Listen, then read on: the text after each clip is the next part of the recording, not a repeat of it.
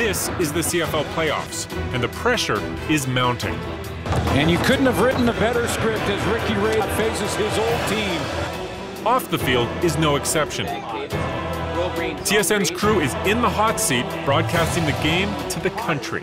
Paul Hemming directs the production inside a $9 million mobile truck. A sports broadcast team is really like an orchestra.